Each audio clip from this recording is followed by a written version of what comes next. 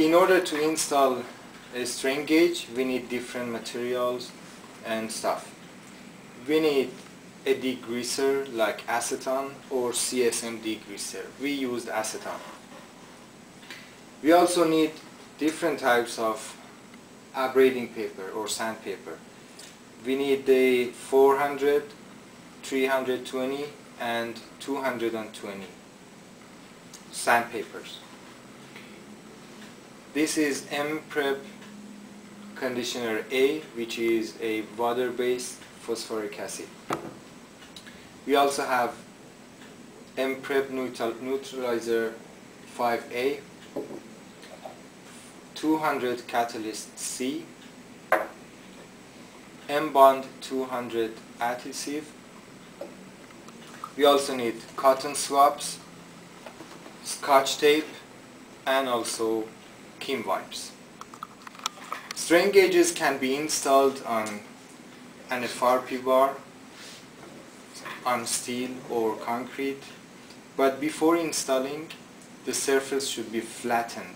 It can be done by means of hand grinder or by a file or anything that you can remove any dust or corroded area off the surface.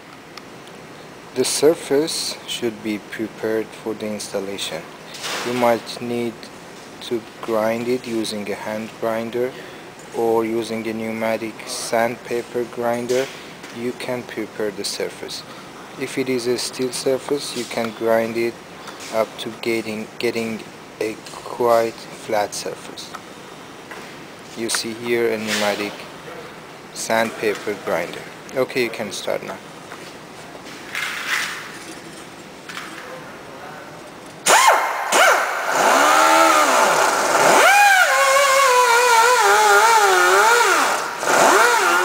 After grinding the surface, you have to decrease the gauging area with a solvent, so like acetone. Use enough amount of acetone to remove all the grease from the surface. Okay, now it has been done before, so we are just here showing it. Then you remove all the remained material on the surface by the Kim wipe. Nothing should remove on the surface because it might leave a film that can make the strain gauge apart from the surface. After that, we do a preliminary dry abrading with 220 or 320 grit silicon carbide abrading paper. So this is a 220 abrading paper. We do the abrading completely. This is done in dry situation. After that, we do this second one, which is 320, almost finer than the first one. So far it has been dry abrading. After this, we use the M-Prep conditioner. No, it has the tip. Okay, that is also fine. Then we apply some of the M-Prep conditioner A, which is a sort of acid, and we do the wet abrading with the third one, which is a quite soft abrading paper. It is 400 grit silicon carbide paper.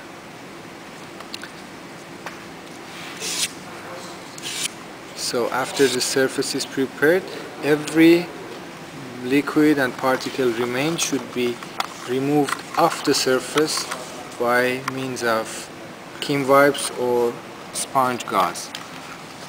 Don't forget to to move it just one side, not back and forth, unless you will have something remain on the surface. Now apply enough amount of MPrep neutralizer 5A and scrub with a cotton tip applicator like that.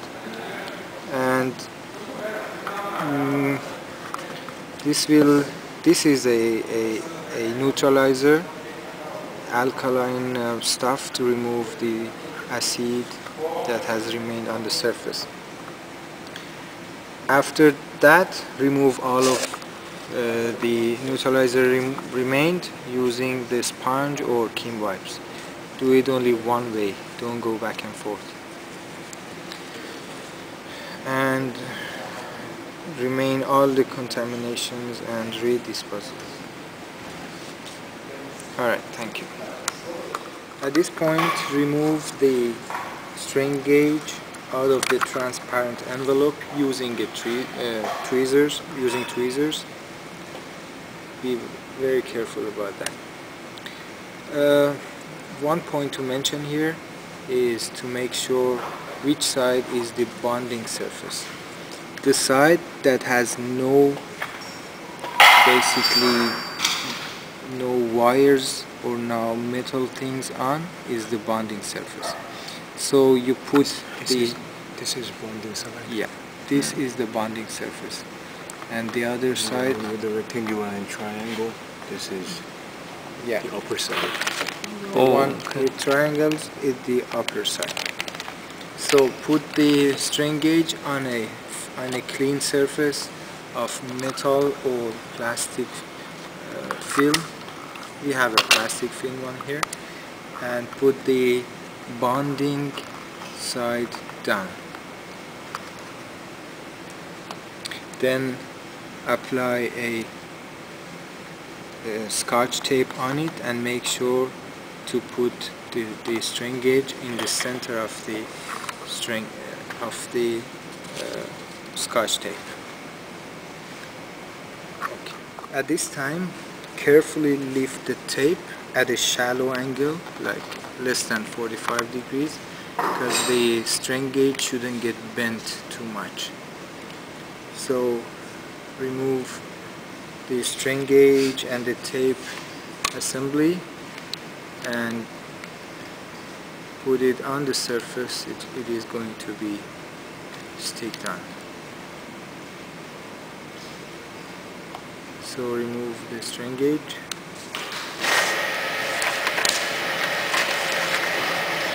Alright, now position the gauge tape assembly, and of course you have to have positioned the point you wanted your strain gauge to be basically installed on.